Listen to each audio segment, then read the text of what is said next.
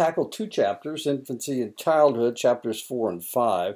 We're going to grow this kid up a little bit, and I'm going to show you pictures of my daughter and my grandson right off the bat. Here we go. Okay, we're talking about infancy. Children grow faster during the first 3 years, especially during the first few months, than they ever will again. This rapid growth rate tapers during the second and third years. By 5 months, the average baby boy has doubled his birth weight, and he will triple it by year 1. By his second birthday, a boy will only add 5 more pounds to his weight. And this is my grandson at age 2. This is my daughter. This is my daughter with him as a newborn. And that's me with him. The first time he ever saw snow, that was in Denver, Colorado. My daughter went up there for a volleyball tournament, and that was the first time he ever saw snow. Now he comes up to my shoulder, and he's 10 years old. A boy's height will typically increase by 10 inches in the first year to about 30 inches. They will gain 5 inches in height the second year to about 3 feet tall. A baby begins teething at 3 to 4 months, but they typically don't emerge until the 5th or 9th month. At 1, they will have from 6 to 8 teeth. By 2.5, they will have a mouthful of 20. And there he is at 18 months, carrying his uncle's Coke can. I think I've shown you that picture before. In the womb and after they are born, children develop from head to tail, which is, and that word is cephalocaudally, and from inside out, or proximo-distally. The head and the brain are the largest thing about a developing fetus and a newborn. At 2 months gestation, it takes up 1/2 the body length. At birth, it takes up 1/4 the body length. As adults, our heads are about 1/8 of our body length, and that is an example. Those are bows, not Martian ears. Anyway, there we go. Here we are as a newborn, a little girl, and here she is at 25. And as you can see, about 1/8 of her body length is her head. And here's a little boy, same thing, newborn. And here he is at 25, 1/8 of his body length. There you go. Genes interact with the environment. For example, nutrition and living conditions impact general health and well-being. Well-fed, well-cared for children grow taller and heavier than less well-nourished and nurtured children. Better medical care, immunization, and antibiotics have led to better health. One thing we noticed into the 1960s and 1970s, the kids that were from the city didn't get as good a food as the kids from the country. So the country kids, a lot of times they would come into the big city and they would be bigger and stronger than the city kids. But of course, all that has changed. The food. Most people are getting fairly good food now. It's not just the country kids that are getting all the meat that they want. Bottle feeding babies did not become possible until the 17th century in Europe. Before that time, if a mother didn't want to breastfeed her own baby, inconvenience, sagging breasts, she would find another woman and have her breastfeed for her. This woman was known as a wet nurse. In the 19th century, an increase in infant deaths was blamed on wet nurses and bottle feeding. In the 1920s, bottle feeding once again became popular and didn't go out of vogue until the 1970s with the La Leche movement, which is Spanish for the milk. Breast milk is almost always the best food for newborns and is recommended for at least the first 12 months. Parents can avoid obesity and cardiac problems in themselves and in their children by adopting the more active lifestyle for the entire family and to breastfeed their babies. Breastfed babies have fewer gastrointestinal infections. Recent research has refuted previous research that breastfeeding reduced the risk of allergies. Breastfeeding for 3 months reduces the amount of wheezing in babies. There is no proof that breastfeeding reduces asthma later in life. Breastfed babies are less likely to develop otitis media, and this is mainly because what mothers will do is she'll put her baby down with a bottle to put them to sleep, and the milk will drip into their ear, and that's what causes the otitis media. That's an ear infection, and that's where it happens right there. That's the pus right there.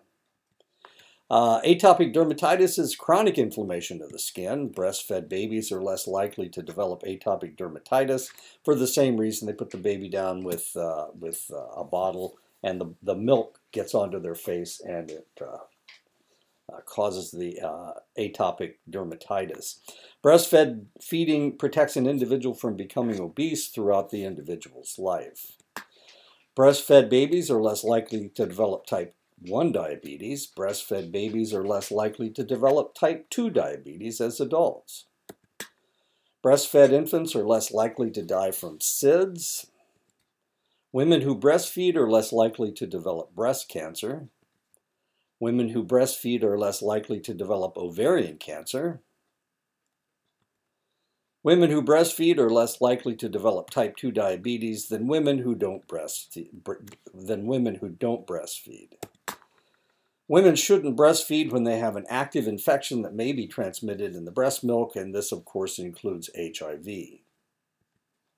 A woman should not breastfeed if she has an active case of tuberculosis. This is caused by the bacteria, Mycobacterium tuberculi, and that's what it looks like on an x-ray. These clouds, those are infected areas in her lungs. A woman who is taking a drug that may be transferred to the infant in her breast milk should not breastfeed, and this woman is chasing the dragon. That's opium that she is sucking into that straw.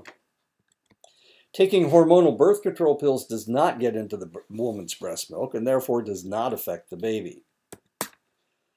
Selective serotonin reuptake inhibitors are expressed in the woman's breast milk and can cause lethargy, poor feeding, and fever in an infant that is exposed. Of the SSRIs, Prozac seems to have the most negative effects, and Zoloft has the least. And for that reason, a woman who has just had a child and is suffering from postpartum depression, usually they'll give her Zoloft. They should give her Zoloft, and certainly not Prozac. Breastfeeding women who find themselves needing pain control can use the following medications safely. Acetaminophen, which is Tylenol, ibuprofen, oral codeine, hydroxycodone. Morphine and other methods of delivering codeine are contraindicated. Not a good idea. The following drugs will cross into the breast milk of the mother and cause varying degrees of problems with breastfeeding infants: marijuana, cocaine, heroin, phencyclidine, also known as PCP, and amphetamines. Not a good idea. Alcohol readily passes into the breast milk. Infants who ingest milk contaminated with alcohol will drink less milk and maintain a disrupted sleep pattern where they sleep for reduced amounts of time. Heavy drinking by a breastfeeding woman may cause a drunken effect from her infant. Loss of pain sensitivity, deep sleep, inability to suck, and deep respiration. Not a good idea. Women who smoke will have nicotine in their breast milk. In the past, it has been reported that nicotine in breast milk caused infants to have more respiratory ailments. However, new studies show that while it isn't suggested that women smoke if they are breastfeeding, there is no proof that there are any negative consequences. Nicotine levels peak at 30 to 60 minutes and take 3 hours to clear from the body, from the milk. The world has changed considerably since your grandparents or even your parents were children. The leading cause of death until the 1970s was still some childhood illnesses. Now diseases that used to devastate whole areas of the globe have been all but eradicated. Polio, measles, whooping cough, even chickenpox are no longer the scourge of youth. And I had all of these. I didn't have whooping cough, and I didn't have polio, certainly, but I did have chickenpox. I did have measles. One reason some parents hesitate to immunize their children is fear that vaccines, especially pertussis vaccine, may cause brain damage. Failure to receive vaccinations appear to be more deadly. 18% of the deaths in the developing world are due to preventable diseases. Vaccination has been so successful that smallpox has been eradicated worldwide. And I was counting my scars this morning, and I counted 4. I've got 4 smallpox vaccination scars. One from when I was 5 in 1955. Yeah, 1955. One when I started college. One when I joined the military in 1971. And one when I went overseas. They gave me a smallpox. I was heading into an area that had smallpox in the area. Now we've eradicated it. My daughter was born in 1969, and she received a smallpox vaccination. But my son, who was born in 1972, did not. So it was at that point that they decided that it was unnecessary. We had eradicated it from the United States. And here are the immunization schedules. At 2 months, diphtheria, pertussis, tetanus, polio, influenza, and pneumococcal. At 4 months, diphtheria, pertussis, tetanus, polio, influenza, pneumococcal, and hepatitis B. At 6 months, diphtheria, pertussis, tetanus, influenza, and pneumococcal. At 1 year, influenza and pneumococcal. At 15 months, measles, mumps, rubella, influenza, and varicella. Varicella zoster causes herpes. It also causes chickenpox. 18 months, it's not going to keep you from getting herpes. It's going to keep you from getting chickenpox. 18 months, hepatitis B, polio, diphtheria, pertussis, and tetanus. At 4 to 6 years, diphtheria, pertussis, tetanus, polio, measles, mumps, and rubella. 11 to 12 years, measles, mumps, and rubella. 14 to 16 years, diphtheria and tetanus. At birth, the brain weighs about 25% of its eventual adult weight of 3.5 pounds. By age 3, the brain will be 90% of its total size. By age 6, it is almost at its adult size. But that doesn't mean that children are thinking like adults or can think like adults. The brain's maturation takes much longer than was previously thought. Brain growth spurts coincide with changes in cognitive behavior, the learning of language, environmental stimulation. You need environmental stimulation in order to change the brain, for the brain to mature. Spatialization of the hemispheres is called lateralization. The left side of your brain, you can touch it right now, is for language. The right side is visual spatial. The brain represents 70% of the weight of the nervous system. The occipital lobe is where visual information takes place. That's right here, right behind the eyes, as you can see, occipital lobe. The temporal lobe is on the sides and right kind of behind your head. That's where hearing and language takes place. Parietal lobe is where touch and spatial information take place. The parietal lobe is right here. This is where your movement takes place. And frontal lobe is higher level thinking such as speech and reason, and that's right here. And that's one of the reasons why when you get hit in the head and we think that you might have a concussion, one of the things that we do is that we check all 4 of those. We want to check to see if you can move properly. We want to check to see if you can hear properly and interpret what we're saying. We want to make sure that you can see properly and your eyesight is not off. That's one of the reasons why we ask you how many fingers we're holding up. And we also will ask you a question that that you'll have to think about, one that you're probably not thinking about right now, like who's the President of the United States? What day is it? You know, that's something that is not readily available, and you'll have to go into your brain to find it. Smiling, babbling, crawling, walking, and talking are possible due to rapid development of the brain, particularly the cerebral cortex. Cerebral cortex is the outer covering of your brain. Plasticity is modifiability of the brain, and the human brain is highly modifiable, and that's one of the reasons why we send kids to school and why kids every year the material gets more and more complex. Throughout early life, the brain is creating more and more complex neuronal pathways, and this is, of course, before school even starts. Even before birth, the brain is integrating neuronal coordination of muscle groups, a process known as integration. At the same time, select neurons are being developed to have a specialized structure and function, a process known as differentiation. When neuronal cell functions are no longer needed or no longer used, cell death occurs and the body prunes the excess brain cells. You don't need them anymore, let's get rid of them. Because if we don't get rid of them, they're just going to clog things up. And that's what Alzheimer's disease is all about, things getting clogged up. So we need to get rid of as much unnecessary material as possible. Early experience can have lasting effects on emotional development and the capacity of the central nervous system to learn and store information.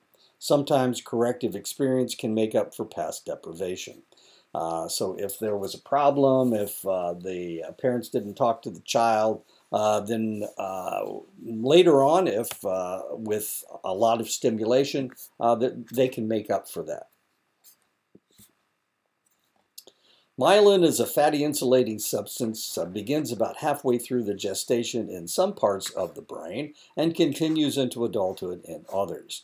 This accounts for improving abilities at various times during adulthood. Milestones of motor development. Babies first learn simple skills and then combine them into increasingly complex systems of action. Humans begin to walk later than other species, possibly because babies' heavy heads and short legs make balance difficult. One test that has been developed to chart motor development is the Denver Developmental Screening Test that charts a child's progress and compares it to other children of similar age and gender. According to Thalen, normal babies develop the same skills in the same order because they are built approximately the same way and have similar physical challenges and needs. That's one of the reasons why if you go into a kindergarten class, all the kids are right about at the same level. No matter who they are, no matter where they're from, no matter what ethnic or racial group they may happen to come from. Not until babies can get around by themselves do they learn from experience or from a caregiver's warnings that a steep drop-off can be dangerous. And this is, of course, a plexiglass, and the baby is trying to crawl out there. But in time, of course, they recognize the fact that there is a drop-off. This is a kid, a baby goat, and they see it right away. If there are chances to explore their surroundings, motor development is more likely to be normal. Some cultures actively encourage early development of motor skills. Giselle concluded that children perform certain activities when they are ready, and training gives no advantage. Findings do not indicate whether changes in the brain or in muscle strength, or both, are involved in motor development. But they do suggest the interaction of biology and environment. And this is my grandson again. There he is playing golf. He just drilled one, and he's real surprised. And here he is playing soccer. Right now he's on an elite team, and he just made the traveling team. So this is him when he first started. He really wanted to play soccer a lot. He's a strawberry freak. The kid wants strawberries all the time, which is not bad. They're kind of expensive right now, but hey, at least we got him eating something other than, what does he like? He likes those hot Cheetos. Touch and pain. Touch seems to be the first sense to develop. Pain experienced during the neonatal period may sensitize an infant to later pain, perhaps by affecting the neural pathway that processes painful stimuli. Preference of pleasant odors seems to be learned in utero during the first few days after birth. Preference for the fragrance of the mother's breast may be a survival mechanism. Newborn's rejection of bitter taste is probably another survival mechanism, since many bitter substances are toxic, and not the lemon, of course. I drink lemonade all the time. Hearing is functional before birth. Auditory discrimination develops rapidly after birth. Hearing is a key to language development, so hearing impairments should be identified as early as possible. Vision is the least developed sense at birth, and this is my grandson at about 2 years of age, or 2 days of age. Vision becomes more acute during the first year, reaching the 20/20 level by about the 6th month. Binocular vision is where the individual uses both eyes to focus. This leads to the perception of depth and distance developing at 4 or 5 months. In recent decades, survival rates have improved in all regions of the world, but in the United States there continues to be a disparity between different racial and ethnic groups. African Americans, American Indians, and Hawaiian babies have twice the infant mortality as other groups in the United States. Birth defects, congenital abnormalities, were the leading cause of infant deaths in the United States in 1998. That was a long time ago. Infant mortality for white Americans is around 6 per 1,000, while it is over twice as high among African Americans. Disparities in health care are considered the reason for the difference, and the larger number of teenage women giving birth to low birth weight babies. And as you can see, there's the white non-Hispanic, there's Hispanic and Asian Pacific Islander, American Indians at 9.22. Black non-Hispanic. Now you may ask yourself, why is there such a disparity between American Indians and black non-Hispanic? And the reason is because most American Indians have treaties that allow them to have health care, whereas black non-Hispanic individuals do not. And so there is a lot of poverty in the African American community, and there is not adequate health care as there is in most. And you can complain about IHS all you want, but at least there is some kind of health care out there. And I'm not going to get into an argument about how bad it is, because it's the same. You get the same. IHS is about the same as military health care. Same doctors. SIDS, low birth weight babies are 5 to 10 times more likely to die from SIDS as normal birth weight babies. When an infant dies in a family from SIDS, later born children in that family have a 2 to 4 times greater probability of dying from SIDS. Infants who hold their breath for 10 seconds or longer have sleep apnea. 6% of infants with sleep apnea die from SIDS. African American and Alaskan Native children, Tlingit and Aleut, are 4 to 6 times more likely to die from SIDS. SIDS occurs more frequently in infants from lower socioeconomic circumstances. When there is smoke in a baby's house, they are more likely to die from SIDS. Infants who are put to bed with a pacifier are less likely to die of SIDS.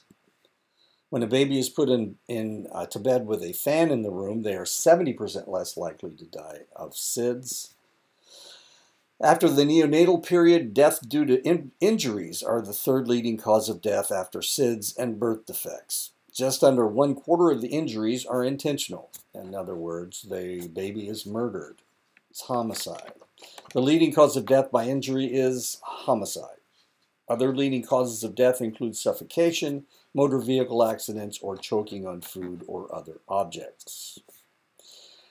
According to Piaget, a baby is born with all its senses primed to take in new information. The baby organizes all the incoming data in a form of schemes that are added to and changed with new information. Right after birth, the newborn must operate in its world using its senses and motor skills. This stage Piaget referred to as the sensory motor stage. The newborn will try to understand the world using its senses, especially its mouth. The stage runs from birth to 2 years. The infant's first interactions with the world are through reflexive behavior. Hunger plus presence of nipple equals the rooting reflex. After about 1 month, the infant will begin developing habits and circular reactions. A habit is a scheme based on a reflex that becomes separated from its stimuli. Sucking when a nipple isn't present, a circular reaction is a repetitive action. And you'll see the baby dreaming about sucking. An infant will begin participating in primary circular reaction. The infant will use its body in a repetitive manner. And this is my grandson at age 2 months. You can see that my daughter had him already primed to be an athlete. Whether it actually happens, I don't know. He's just 10 years old. At between 4 to 8 months, the child will begin participating in secondary circular reactions. The infant will go outside itself for stimulation. Between the 8th and the 12th month, the infant will begin coordinating its secondary circular reactions. The infant will begin mixing and matching its exploration of its environment. And this is my grandson. At 8 months, I think, he's standing and he's got his drink. He lived in Florida at the time. It was hot down there. Tertiary circular reactions develop between the 12th and 18th month. The infant starts exploring the properties of its environment. Internalization of schemes occurs between the 18th and 24th month. The child begins using symbols such as language to communicate. And here, this child that can't speak is talking on the phone. Between the 4th and 8th month, the baby will develop an understanding that just because someone or something is not there, it isn't gone. This is known as object permanence. At about 18 months, most toddlers will begin to talk and gesture. Words and gestures are examples of the first stage of abstract thinking, the use of symbols. Children begin to engage in pretend play, and waving becomes the sign language of goodbye. Language is made up of individual sounds that are put together to make words that have meaning. These sounds are called phonemes. There are about 44 in the English language, depending on where you live. And I have a video that will show you all of the phonemes. There we go. Who's ready to hatch some cool pets? Click here to make your favorite. The key sounds of English, 44 phonemes and 4 blends. 18 consonant phonemes. B, k, d, f, g, h, j, o, n, n,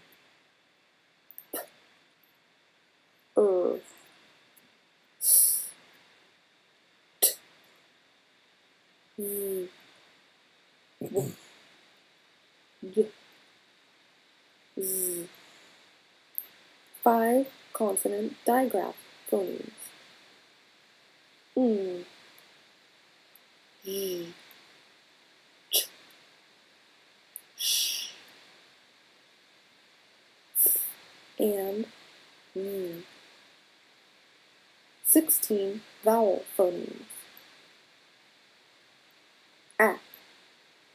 A, E, I, A, E, E, I, O,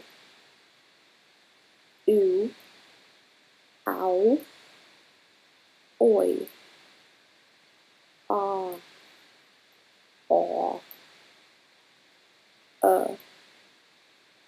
5 R-controlled phonemes. R, or, air, ear. 4 blends. Your, you, x, or x. And here they are on one page. There we go. Okay, all of them. Hit them all. Good job. Okay, there we go. When we put phonemes together, if the sounds we put together communicate, they are words or morphemes. A morpheme is the smallest unit of meaning. Carport has 2 morphemes, car and port. Roper has 2 morphemes, rope and meaning somebody who does something. Sequence of early language development as physical structures mature. Children are able to make more and more sounds. Neuronal connections necessary to associate sound and meaning become activated. Social interaction with adults introduces babies to communicative nature of speech. The sequence of languages, pre-linguistic speech, cooing, and babbling.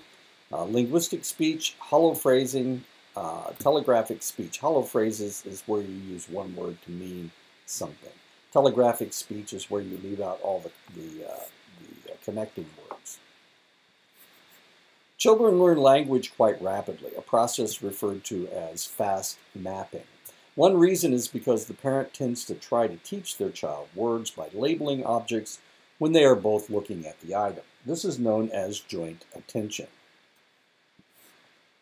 Chomsky suggested an inborn language acquisition device, or an LAD, which programs children's brains to analyze the language they hear and to figure out its rules, and this is known as nativism.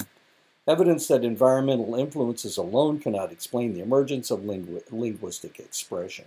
So Chomsky makes a lot of sense, and there are a lot of people that adhere to the idea that we learn languages because we need it to communicate. We need it to survive. The left hemisphere seems to be a critical portion of the brain for learning language. No other primate can learn language. Language acquisition must take place before the age of 12, or it only takes place with much effort and incompletely. First attempts to communicate at 10 months. After the first birthday, the child will engage in conversation with adults. As the child ages, the language skills improves and the vocabulary grows. Children simplify language. Children over-regularize rules. They apply them rigidly, not knowing that some rules have exceptions. Children understand grammatical relationships they cannot yet express. Children underextend word meanings. Children simplify language, all dry, hit ball. They apply them rigidly, not knowing that some rules have exceptions. I played with toy, I go to store. Children understand grammatical relationships they cannot yet express. I like you. When the world is mine, your death shall be quick and painless. Well, that's a little Stewie, I guess. Tanya, they underextend word meanings. Tanya won't let anyone else call their father daddy because that is what she calls her father. Therefore, she's the only one that gets to call him daddy or get to call somebody daddy. They overextend word meanings. Melissa calls all animals doggy because that is what her mother taught her to call their dog. Reading aloud to your child allows for opportunities for emotional intimacy and parent-child communication. Children who are read to often have better language skills at ages 2, 4, and 5, and better reading comprehension at age 7. According to Erickson, in his 1950 book, early experiences are the key to developing either trust or mistrust. Sensitive, responsive, consistent caregiving leads to trust. Mistrust is developed when the infant's basic needs are not met. Autonomy versus shame and doubt leads to a shift from external to self-control. Negativism is the tendency to shout no just for the sake of resisting authority. This type of behavior hits its peak during the terrible twos. Negativism may hit another peak between 3.5 and 4, but will usually decline before entering school. Birth to 6 to 8 weeks, evolution has endowed a baby with many behaviors that elicit caregiving from the adult. Crying, smiling, gazing intently into the parent's faces. The parent responds by holding and cuddling the baby. This creates an interactive system and is the first step in attachment. 6 to 8 weeks to 6 to 8 months, the next stage is attachment in the making stage. Babies start to recognize and act differently around familiar and unfamiliar caregivers. They attach themselves to primary caregivers and cling to them when they are in distress or mock distress. 6 to 8 months to 18 months, by the 7th or 8th month, the child has usually singled out one of their caregivers as their favorite. Usually it's their mother. The child will use the mother as a base to explore from. The baby trusts the mother to be there. Now, it doesn't have to be the mother. It can be anybody. It can be a grandparent. It can be the father. It can be anybody. It can be the neighbor, if the neighbor's around enough, I guess. But it can be anybody. 18 months and older, the ever-expanding cognitive and language skills of the child call for more and more interaction between the child and the parent. The child will and should take the initiative to initiate these interactions. Negotiation often takes place. There is a strong relationship between a father's close involvement with his baby and the baby's development. The father's involvement in caregiving has increased by 1/3 in a single generation. 1/4 of U.S. fathers take care of their preschool-age children while the mother works, and nearly 1/5 are primary caregivers. U.S. fathers tend to play with their children in a more physical style, though this is not common in other countries.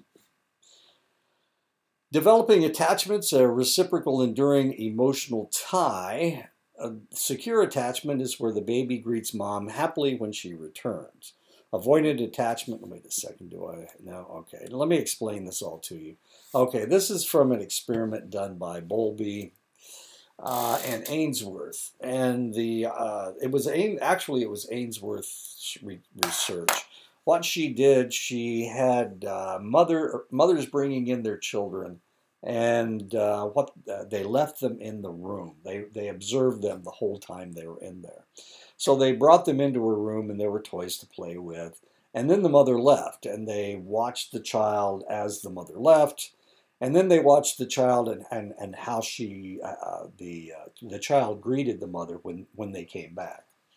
And from this, they came up with these different forms of attachment. So that was the experiment. So the secure attachment was when the baby greeted the mom happily when she returned.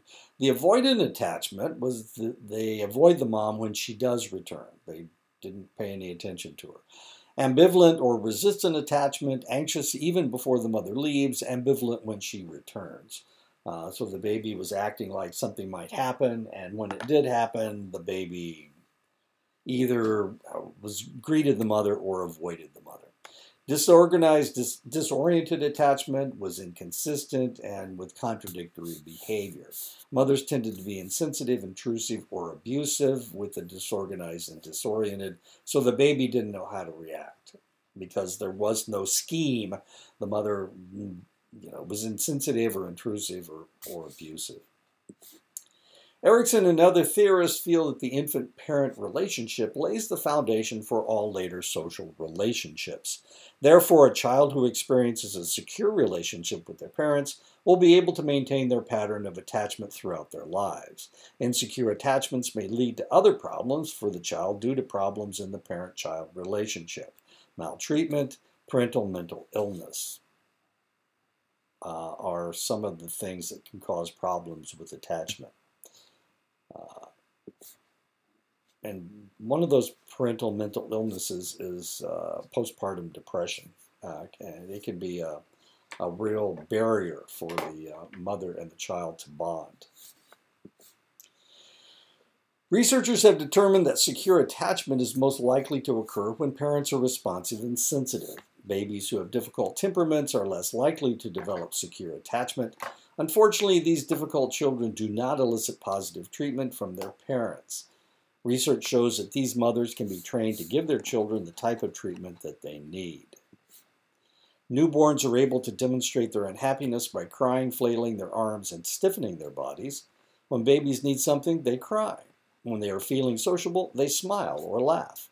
When their emotions are responded to, they react in a similar manner when the emotion occurs again. Smiling occurs spontaneously soon after birth, but is usually not tied to anything specific. Spontaneous smiling slowly decreases over the first 3 months. Responsive smiling begins the second week to stimulation, usually feeding. By the third week, the infant smiles in response to voices and faces. Social smiling begins at 1 month. Laughing begins in the 4th month to stimulation. Researchers have discovered that babies can show joy, sadness, interest, and fear at birth. Later, they show anger, surprise, and disgust, depending on the amount of emotional stimulation and the emotional display their caregivers have shown them. Body movement is also a good way of reading a baby's emotion. If they turn the body away or they turn their gaze away, that means they don't want to interact. Babies rarely react negatively to strangers before 6 months of age. Many children react more negatively to strangers around their 8th or 9th month, though it gradually decreases to their first year. Babies are less likely to act negatively if mothers speak positively of the individual and they approach the baby slowly and playfully. I was working with a lady and she had a baby. She had a newborn, and when she brought the baby in, she thought it was funny that the baby didn't want to be held by anybody. She laughed and laughed and laughed. And it was really kind of weird because when the baby got close to a man, she would gasp and the baby would start crying. So the baby didn't respond to males at all. And she just thought that was the funniest thing in the world. I don't have any idea how everything turned out. She left when the baby was about 6 or 7 months old. While most children worldwide express the same basic and complex emotions, in some cultures, emotional expression is encouraged, and in others, it isn't. Research comparing American children with Chinese children showed that at 11 months, American children cried and smiled more than 11-month-old Chinese children. Collectivist ideals and individualistic ideals. When American children are given awards where they stand out, they feel proud in their personal achievement.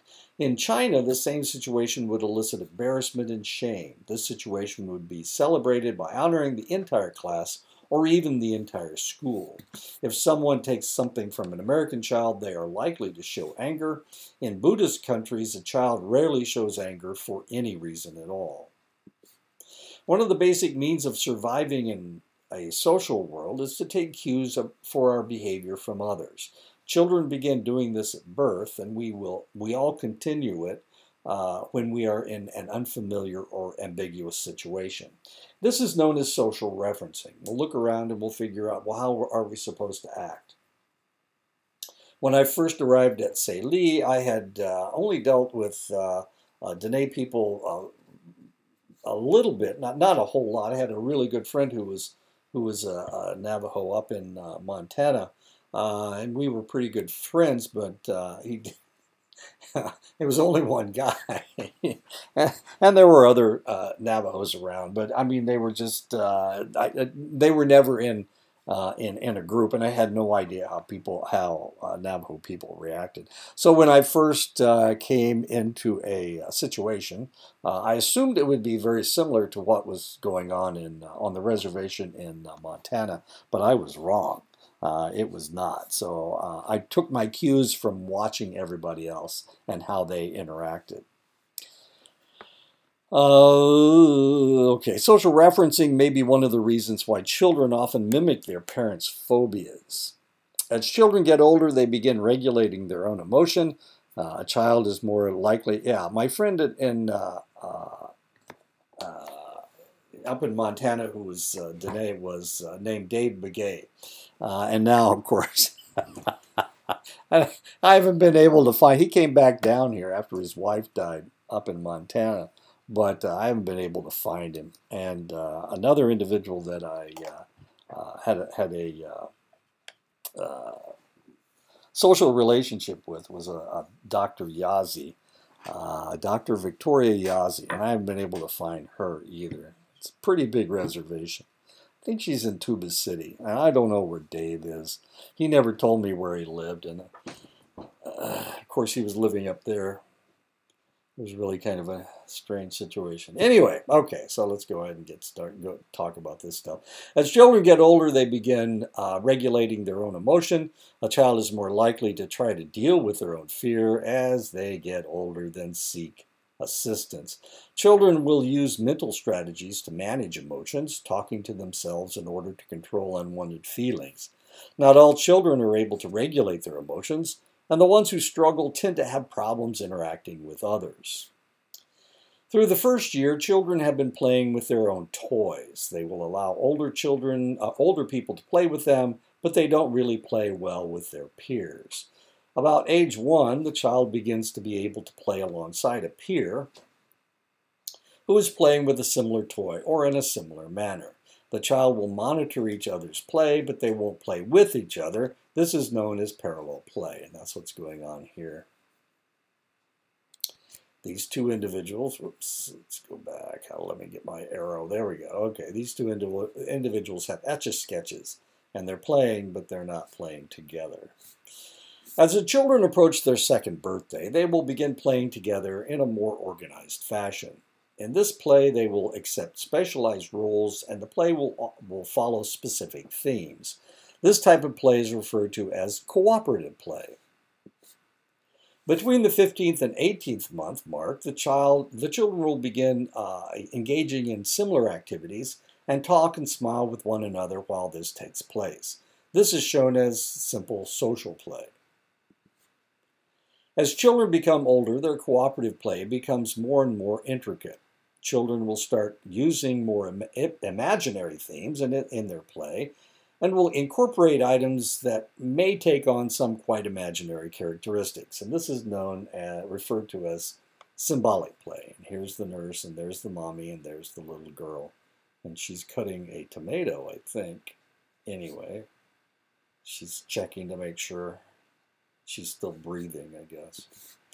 Researchers have discovered that symbolic play follows cultural precepts. American children tend to engage in more adventure and fantasy play, while Korean children play following more traditional values, family themes with harmony more important than conflict. And that is the end of chapters 4 and 5. So I'll talk to you next week.